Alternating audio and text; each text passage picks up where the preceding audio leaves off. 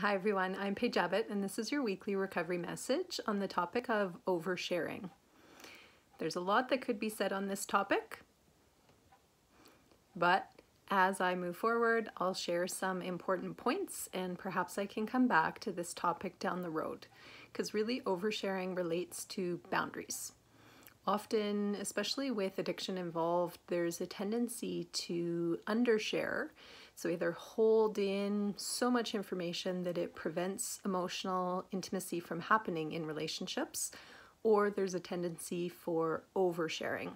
Often it's driven by this thinking that if I share absolutely everything, all of my ins and outs, all of my secrets, all of my past, everything, very early on in a relationship, sometimes even at the first interaction with somebody, then they can make the decision whether they're going to take it or leave it. So people think that this is a helpful way to seek out whether a relationship will be appropriate or not. But often what it does is it drives healthy and appropriate relationships away because this amount of sharing, especially very early on in a relationship, is just too much. So intimacy in relationships builds through slow, gradual sharing where we can check out people's responses. So it may mean very initially lots of superficial discussions. So getting to know somebody's preferences, how people spend their time, kind of more the superficialities of their life, the structure of their life, and sharing that from yourself as well. Having a conversation with people. So often people who tend to overshare may hijack or hostage take in a conversation. So they take over the sharing and don't really give the other person a chance to contribute, even to ask questions or to offer feedback. And often this is driven by fear and shame. So the underlying motivation behind that, whether conscious or not, is the thought that I'll just keep kind of railroading this conversation and then people don't have a chance to speak up, and therefore the possibility of being rejected or hearing some truth is less.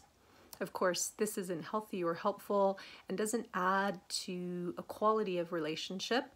Again, it can put up a barrier in a relationship where the person on the listening end may feel resentful, overwhelmed, and not listened to. So they slowly or quickly pull away from participating in not just that conversation, but the relationship. So going back to this slow, gradual building of intimacy, once there's been some foundation laid and you start to see there's some potential for connection here, there's some commonalities with this person, then you may start to share a little bit more, some of the details and more of the quote-unquote secrets of your life. But again, this typically happens kind of one by one. So testing out something that's not too near and dear to your heart, something that you have shared with other people before, and then getting a sense how that other person is going to respond. Also giving them a chance to offer up some of their own kind of deeper emotional thoughts, feelings, secrets, past, that kind of thing. So mutual sharing is a big part of building intimacy. And when I'm meaning intimacy, I mean emotional intimacy in relationships. This can play out in romantic as well as platonic friendships. Emotional intimacy lays the groundwork for physical intimacy. So sometimes oversharers may also apply in the physical realm. So oversharing may involve physically engaging with somebody very early on in the relationship before there is this foundation of safety and trust established. So the name of the game with building intimacy is to go slow and to check things out along the way. So to check out your own feelings as you're participating in this relationship and to share what's happening in the relationship with other people and get feedback from them to see if this sounds appropriate and if the pace of the relationship is moving along.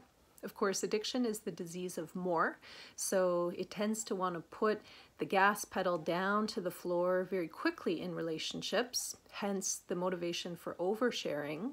But in recovery, hopefully you can recognize the value of kind of pulling back and coming to that place of just taking it slowly and recognizing that this is one relationship in the context of other relationships that you have. So oversharing can really backfire with people. While they think that it may improve quality of relationship or give you the information that you need about whether a relationship can move forward or not at the beginning, actually it serves the opposite. It can drive people away, and it can slowly but surely push away healthy participants and healthy people from your life away from you. And what you may be left with is people who are maybe not as healthy in their communication or intimacy, who are willing to participate in this oversharing, and maybe they're undersharers on the other side. So it allows people to hide in the relationship, because even oversharers are essentially hiding. They're hiding their true feelings, their true selves, because there's this dominance in the interaction that prevents intimacy and vulnerability. Hope that gives you some thoughts to think about. Reflect on whether you are an oversharer, and maybe it's in certain contexts and not others, or if you've been an undersharer. Perhaps I can talk about that in a future recovery message. Thanks for watching. Bye for now.